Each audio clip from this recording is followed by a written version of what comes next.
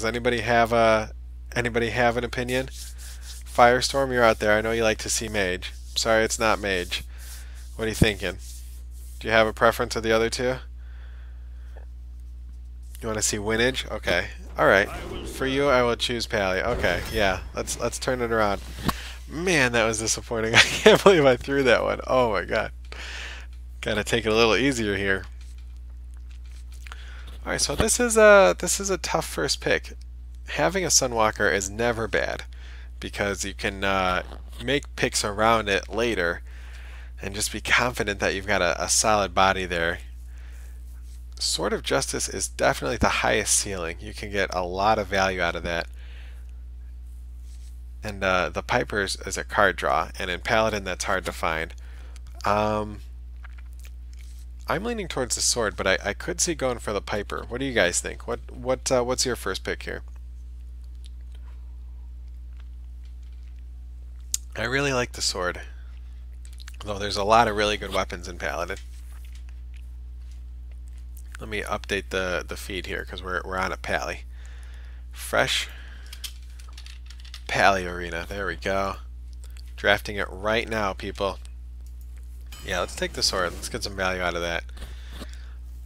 This guy gets a lot of value going on later. The problem that I run into with Paladin is you can actually run out of gas by investing too much in late stuff like Steed.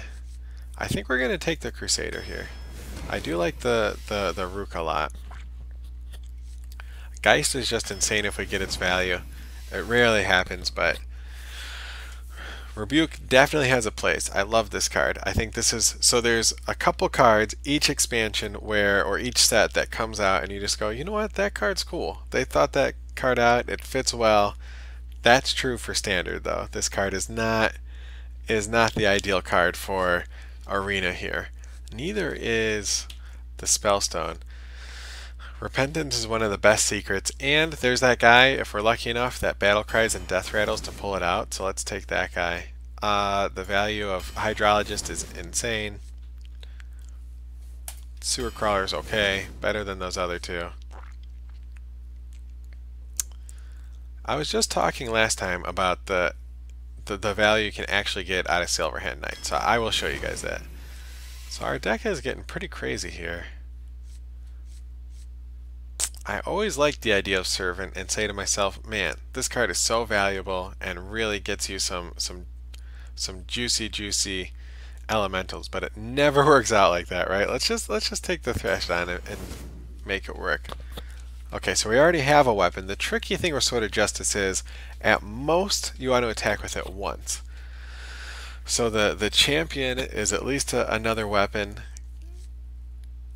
Consecration is such a good card in Paladin and gives you that identity, so it's really hard to pass that up. But since we got so many heavy minions, I'm going the Scalebane. We're gonna buff like crazy. Silver Sword here is an easy choice. None of these are easy choices because they're all really bad. We don't have any buffs yet. Could get value out of this maybe someday, but we'll get the Lizard just in case. So we've got a good curve going here. Maybe the 2-drop. This is almost like a silence. Oh, there goes Floating Fish. We just saw. Sorry, bro. Sorry about your 3/3 warrior.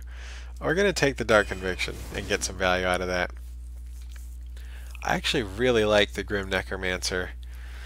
For the mana, it gives you a lot of value. It could make our Sword of Justice really good, but we're actually going to take the card draw because you get a lot of times in your life when you're a Paladin and you wish you had card draw. We already have 2 weapons. We're not going to triple up on another Sword of Justice here, so we're going to take the deranged guy. Charge. Fungalmancer is insane. Let's get some Fungalmancer here. Potion of Heroism. Boom. Okay, we like where this is going now. I think we take the Blessing of Might here. Hand of Protection's okay, but we already got 1 Divine Shield, and it comes with a card. The Blessing of Might can give us some really good options. This guy's not bad on 5 mana. He's a little underwhelming. I'd rather have at least some tricks here. Heal is good. Heal is great. really tough to pass up on an equality. The value you get from equality is just super strong with our Sword of Justice. Let's take an equality. We will not regret it. So we've got the Threshodon. I think for the 1 more mana, the Worm is way better. So comparing it to that, it's hard to pass this up. But this guy on turn 4 is just so good, and our other 4 cards are not as good. So let's take it. These all stink. So up until I started streaming, I played on my phone 99% of the time. This card, I swear to God, on the phone, it looks like his shoulder pad is his hat. I thought that was his hat for the longest time, and his hand was just doing something goofy. I mean, his hands are still kind of goofy, but that's clearly now his shoulder blades. So, oh, look at that! I got a lot of foils. Since we already have a blessing, I guess we take the Fungalmancer. Maybe on the rare chance it turns into something. Sound the Bells can get you some really good value. I'm not going to undersell it. This is one of the better werewolves, but I've talked about it before. The value of getting cards outside of the 30 is too much to pass up. Technically, Sound the Bell does that too, but it's built into the card. So they knew that you were going to do that. Let's take the Shrieking Shroom. Let's get some value here. Ah, boy. Neither of these are very good. We don't want the pirates unless they're insane pirates. Oh, Bright-Eyed Scout is good. So we need a... Come on, deck. We need a steed. What kind of paladin is there without a steed? Let's draw our bells. Do we have any... We already have our poor lizard trying to synergize with elementals. Do we have any elementals, though? I did pass up on the healing elemental. Ugh. Ugh. I guess we take a humility here. Oh, our favorite poison. Okay, so we did not get a silence. That's a little bit of a bummer. We did get the... Where is it? Why can't I find it? The Dark Conviction. Kind of like a silence. Not really. We did get the humility, so we would have loved a silence. But we've got a lot of really strong minions here. So our goal each game, like most games, is just to hit that curve and fly away with it. That's what we're doing here.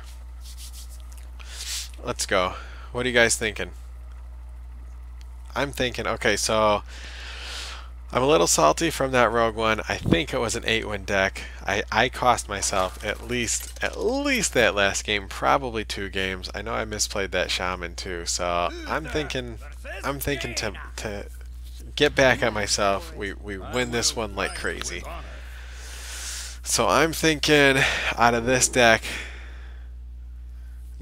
no steed. Okay, realistically out of this deck, we're going for 5.